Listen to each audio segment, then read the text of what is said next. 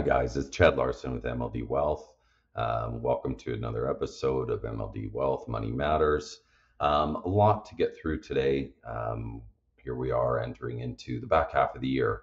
So half the year is over. Want to revisit kind of what our outlook was from January. It's always nice to go back and take stock of what the viewpoints were, what our beliefs were going into this calendar year, and to see how things have gone. So going back to the start of the year in our January market outlook, we expected the markets to be very choppy in the front half of the year and to be more constructive into the back half of the year as the market started to discount and pay forward for the eventual recovery that we see in 2024.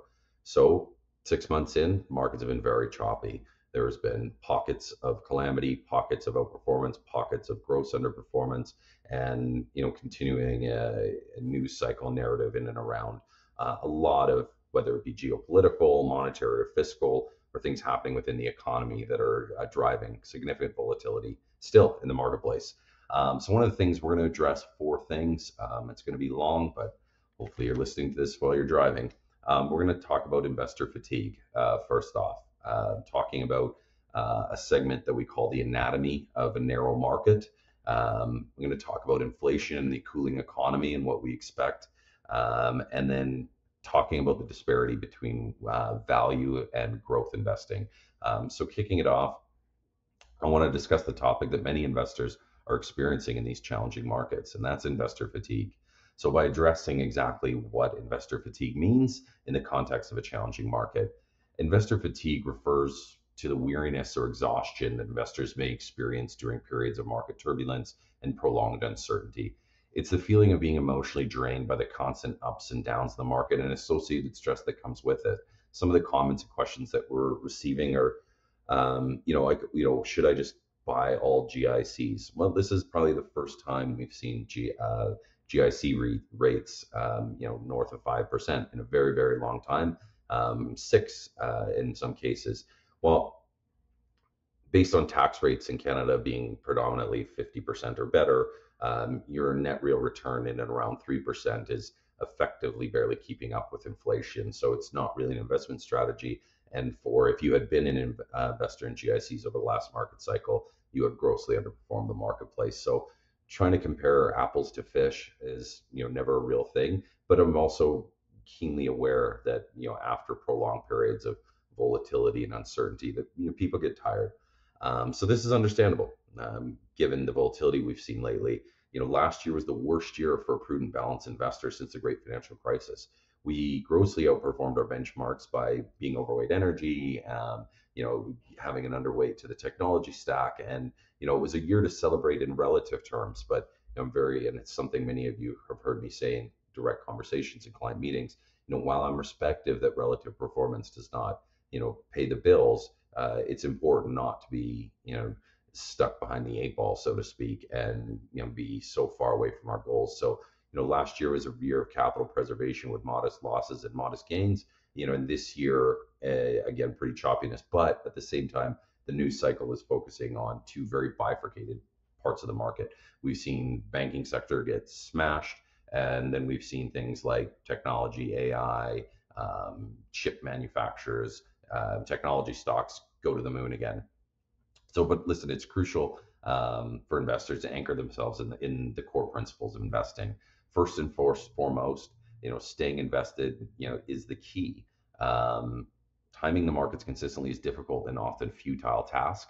And historically, markets have shown an upward trajectory over the long term, despite short-term fluctuations. By staying invested, investors have the opportunity to benefit from this long-term trend. I always talk about the chart of the S&P or the TSX or whatever benchmark you want to use. If you dissect and look at a short period of time, and we're talking about investing over lifetimes and over market cycles, is that if you look at the closer and the shorter down you get, if you extrapolate it, they're violent, wild rides across the marketplace. The further you step back from the chart, the smoother it gets. It's kind of looking at a map or the globe and expecting it to be round. No insert comment around flat Earth whatsoever. But the closer you get to the ground, you can see obviously trenches, valleys, mountains, rivers, etc. So taking a long-term view is important. So having that long-term perspective rather than being swayed by short-term movements, it's important for investors to understand that markets do go through cycles. There's ups and downs along the way, but by having a solid plan and sticking to it, investors can avoid these knee-jerk reactions based on short-term market volatility. A well-diversified portfolio aligned with risk tolerances and financial goals provides the foundation for the solid plan. And the question is are there other strategies or practices investors should consider during challenging markets? Absolutely. In addition to staying invested and having a solid plan, investors should practice discipline and avoid making impulsive decisions based on market noise. It's all too common. Yeah, at the bottom of the market, people want to sell, and at the top of the market, people want to buy. But staying invested, having a solid plan, investors can weather the storms and position themselves for long-term success. So with that kind of commentary and around the fatigue that we're well aware of, people are feeling it. I speak to investors all day long, but also counterparties, colleagues, capital partners, fund managers, etc. People are getting tired of this, and that in itself, I view as a positive um, indicator. Generally, it's at its worst at the end. But I want to talk about something called the anatomy of a narrow equity market. Once again, we have seen a small subset of the market provide, the bulk of returns that are dominating the marketplace. And these wild movements or standard deviation outsteps, they cause confusion, they cause frustration. But being broad invested and being broadly diversified, it's something we need to address. So the narrowing of U.S. equity performance has been this hot topic so far this year. And what does this mean for investors when such a small handful of stocks make up such a huge percentage of markets' overall returns? So some key statistics to help explain the extreme nature of this phenomenon and where opportunities and risks may lie in the future as markets eventually normalize over time. So not all things being equal, one of our favorite ways to gauge the effect of narrowing market leadership, and what I mean by narrowing market leadership is, if you've got Tesla, Facebook, Amazon, Google, or Nvidia, certain chip makers, providing incredible movements, it'll drag the whole index higher, but yet the attribution or the bulk of the return is coming from a couple erroneous events. But to compare the performance of the S&P, which is weighted by market cap, against the S&P equal weight index, where every company's performance effectively has the same vote. The handful of large stocks outperforming the broader market so dramatically in recent months has had a much larger weight representation in the former than in the latter, which in turns means the gains make up a greater percentage of the S&P's overall gains than they do for its equal weighted counterpart. And moreover, the better these large caps perform in relation to the rest of the S&P, the greater their weighting becomes. So it's a self-fulfilling prophecy, kind of like the Nortel effect. Indeed, and I'm going to provide a bunch of charts, along with, I'm not going to embed and share the screen, but I've got a chart showing the positive spread between the two indexes was larger at the end of May than it has been at any time this century. So the performance spread between the S&P and its equal weighted, where all companies are treated equally, has never been this wide. So it's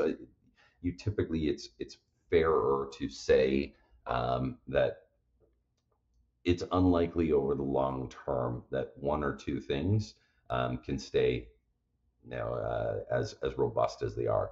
So size matters, but sectors matter more. There's little doubt that market leadership has narrowed as a result of a select few large cap stocks vastly outperforming the broader market. But it seems the phenomenon is being driven more by sector preferences than size. So while the largest names in communication services, IT have vastly outperformed the S&P, that isn't the case in other sectors. Banking has been crushed year to date. Large caps have underperformed in 8 of the 11 sectors analyzed and underperformed the equal weighted index in 4. So effectively, there are only of all the GIC sectors, we're talking consumer discretionary, real estate, energy, materials, financials, consumer services, consumer staples, utilities, IT, industrials, and healthcare.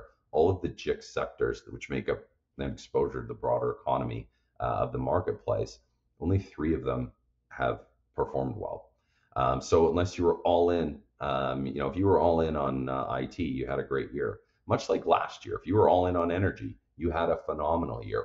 Our job is to overweight and underweight sectors where we see economic leadership. And I'll get to kind of not so much a punchline, but a bit of an explanation. So we avoided calamity last year by being deep value, by being pragmatic, and avoiding stocks with unrealistic earnings per share valuations, PE ratios, etc. And then this year, growth has taken off and value has struggled, as everyone is. We are in a recessionary environment, a recessionary trade, and these global growth type names have lagged, while people have flocked back to technology stocks. So, are we ready for a reversal? The disparity in U.S. equity performance that is evident across differently weighted equity indexes and across different sectors can also be seen at an industry level. In particular, gains in semiconductors has averaged just in the 3 months a 25% return, which represents a standard deviation or a shift from what you would typically see of almost three. It's 2.87. Um, I can get into it and impress everyone with some statistics and talk about and explain what standard deviation, but it's effectively the rate at which the dispersion of these returns happens over time. Um, so that's important. Conversely, some industries underperformed much more than usual. Bank stocks, for instance, fell 24.99%, which is 2.54 standard deviations below what is normal relative to the S&P. And machinery stocks fell around 17%, which is almost three standard deviations below. So perhaps the most important aspect of this analysis, however, is the fact that standard deviations greater than two, plus or minus, tend to be good inflection points that have historically resulted in reversals of relative performance, whereby laggards like banks and machinery could end up being relative leaders in the future, and current leaders like media and entertainment could become laggards. So granted, famous last words of an investor is this time it's different. But rarely do market extremes remain market extremes for long, and standard deviations have already begun to normalize in some instances this month, which has helped to broaden out the market, a sign of relative health that many market participants will surely keep an eye on and would likely welcome. So again, I'll insert a chart here later talking about the standard deviations as they breach that level of two, like banks, for example, being 2.54 standard deviations outside of band. Typically, the average historical return 12 months after this is 20%. So banks have hurt a lot of people. They might be the sector that comes rallying back. And conversely, semiconductors being 2.87 standard deviations outside their norm, historical average returns after such a wide move up is minus 18%. So now, if I started a hedge fund today, long banks, short semiconductors might be a great topical trade, but I don't run a hedge fund. Kind of the third segment I wanted to talk about, and this is, the economist me, and this will be probably, I think, some of so bear with me. We're only 13 minutes in, so hopefully I can keep your attention for a little longer. So this will be a lot of economic talk. We're going to talk about inflation, the cooling economy, and how to kind of we see things. So the progress in lowering inflation and slowing the pace of monetary tightening, particularly in the US, has improved equity and bond market returns over the last little bit after the poor performance last year. However, the return to low inflation is yet to be fully realized, and it would be surprising for it to be achieved without greater weakness in the economic activity seen so far. Like I've said, we expect the markets to be good in the back half of the year, but the economic data and the news cycle would be terrible. Job loss needs to happen. So we remain cautious about equity returns in the near term. Interest rates likely need to rise further, but probably at most only moderately more, and also could be lowered at some point to ease policy. So we're getting to that top of the cycle. So fixed income returns should remain more reasonable. And so we continue to advocate a tactical underweight position in equities and overweight fixed income and asset allocation. Now, across core portfolios, we did have exposure in the front half of the year to the NASDAQ through our US exposure and equity models. Um, we took that exposure to zero last week. That market is up 30% year to date. Now, year to date means nothing because last year it would have been decimated. So, picking your spots is important. So, with interest rates having ratcheted up this fast and the economy cooling down, that huge trade up, I don't think is sustainable, and we expect some turbulence, especially through the summer. So we've raised cash tactically and taken profits in that part. Um, so making progress after last year's challenging markets um, is bad for balanced fund returns as during the great financial crisis. It's something I've talked about before, and from a decade and a half earlier, this was the worst balance investors could have seen. So this year's producing more positive outcomes, but it's not top right yet. Progressing in lower inflation has indeed been quite encouraging, attributed at this stage mostly to the easing of supply constraints and commodity prices. A couple podcasts ago, I talked about, that core inflation has not, coming down has nothing to do with all the great things the Democrats are doing. Um, or our liberal government here in Canada. It has to do with the fact that supply chains, largely started working. So cost of inputs and materials has come down and brought down inflation with it. But we would like to see more cooling of labor markets and slowing of wage growth, which is still higher than consistent with inflation returning to target. So some rise in unemployment to ease wage pressures still seems likely, perhaps similar to in the moderate recessions in the US in the early 90s and early 2000s. And higher employment typically has been accompanied by lower profit margins and earnings for companies. So, whether the Fed must raise rates further remains to be seen, as rates are already quite high. Um, but moreover, the level of rates has in the past generally been constrained enough to generate a rise in unemployment to cool labor market over the ensuing year or two. So it's just a matter of time before this occurs. Um, Another consideration is the risk of credit crunch. After the US bank failures in March and April, typically in a slowing economy, lending standards are tightened, and loan officers at banks in the US reported in early April that this had been happening, but it remains unclear how much further conditions may have tightened since then. Given the potential significant impact on the US economy, a credit crunch could require easier monetary policy and lower interest rates than otherwise, in contrast to the upside risks of interest rates. So, yeah, it's a delicate balance. You can tighten things, when you tighten a screw too much, eventually, something breaks. And we saw that as banks in the US failed.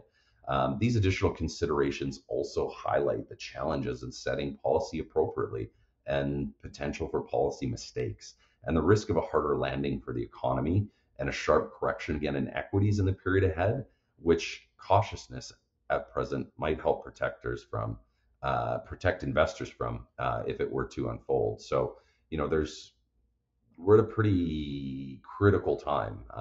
If interest rates continue, to rise, something will break. If they pause and we kind of hold here, corporate earnings are going to weaken. There will be more job loss. The economy will naturally cool from inflation, and then we can get into an easing perspective. If we go through a very violent period where they do hike again, and it causes other things to break, and they have to quickly pivot to cuts, I think it's kind of my worst case scenario, because the things that are going to take off are things that generally don't make up a larger portion of deep value long-term position portfolios around creating capital preservation, modest growth in income. It'll be tech stocks that go crazy again. And investors have called Powell's rate bluff so far and bet on growth stocks. So this is that kind of last part that I wanted to discuss. And this is the disparity between value and growth. So whereby value kept us, out of the penalty box last year, this year growth has dominated the theme, the NASDAQ, the difference between the NASDAQ and the Dow, which would be, for all intents and purposes, call it high growth, crazy things versus old world, safe businesses with great balance sheets. Call it Tesla versus GE or Johnson and Johnson. Um, so, the background to this is that a shift in market expectations toward the Fed's monetary easing has bolstered investor confidence in the US, leading to a resurgence in global growth. So the Nasdaq just closed its second best quarter, and we've now traded that position off and taking a bit of breather. But the issue is, the Fed has raised interest rates 9 times in a row, indicating that further rate hikes are possible. And this move shows central bank is confident that its efforts to quell inflation won't exacerbate an emerging banking crisis. So reading into that, we're going to see more hikes. Um, Chair Jerome Powell and others have said that their priority remains in taming inflation, but traders are betting otherwise. A 25 basis point rate decrease is priced in by the Fed's July 26th meeting, with the rate implied by Fed funds futures forecast to decline below 4 by the end of 23. I said earlier in the year we might see a cut by the end of the year, but probably push those expectations out into I would have said the front quarter, and then, to be more conservative, probably more for sure by the first half of 2024. So, in March, this increasing probability led to a surge in growth stocks, particularly in the tech sector, which offers longer payback periods. I've talked to many of you about the idea of thinking everyone knows interest rates up, bond prices down, and typically you've seen in the media, interest rates go up and tech stocks do bad. And people say, why? Well, call them like long duration equities. If everything comes down to the net present value of future cash flows or earnings in coming up with, the perception of what we're willing to pay for an investment, a security, a business, etc.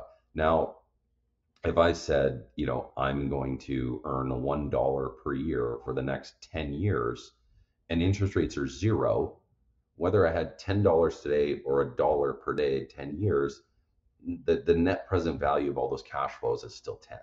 Now you put an interest rate higher, that dollar 10 years out from now is not the same. That risk-free rate of return comes into play. So the net present value of it becomes lower. And that's why these long duration, these tech stocks that have huge forecasts of huge earnings way out into the future that no one can see.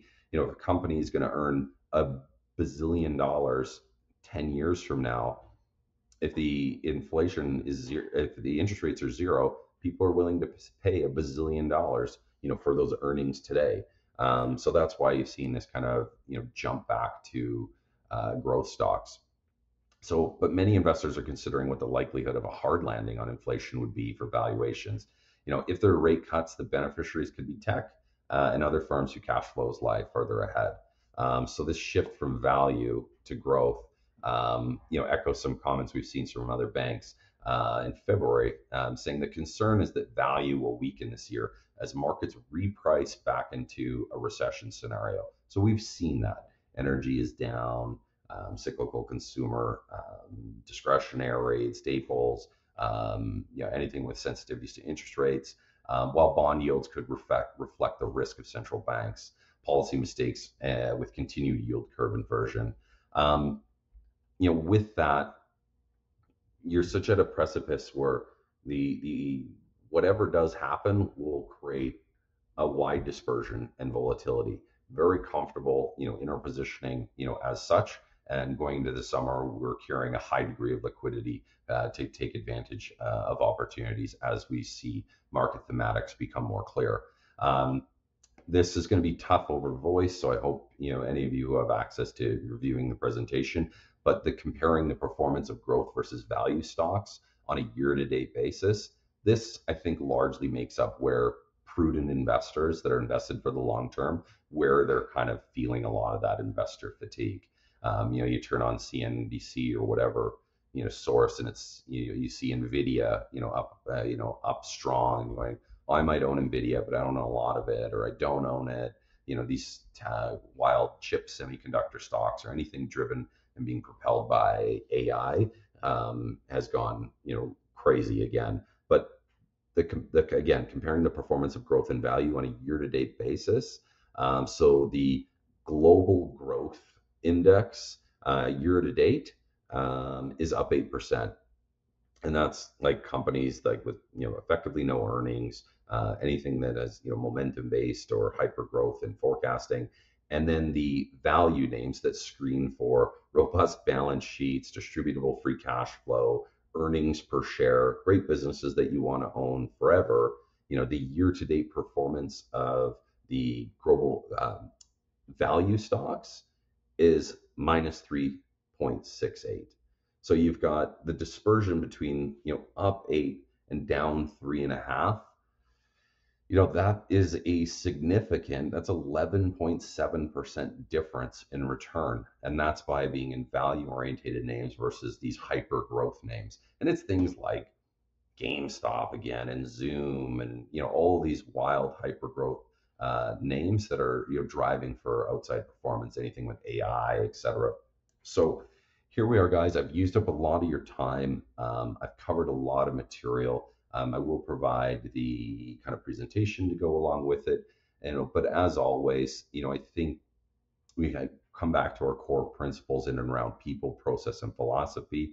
But being respectful and governing, our own behaviors in and around volatility and fatigue within the marketplace will prove prudent. I'm excited about the back half of the year, not without more bumps along the way, but setting things up into 2024 where we do see more constructive and easing into the economy, and new leadership and resurgence to the next structural bull market. I know this is a saying that it's hard to say, but you make all your money in a bear market. You just don't know it at the time. So it's these positions and positioning and fortitude to stay invested that generally provide for long-term results. Thank you so much for the time and tuning in. As always, if you have any comments or questions, please give myself or any member of MLD Wealth a call. Thank you so much and have a wonderful month.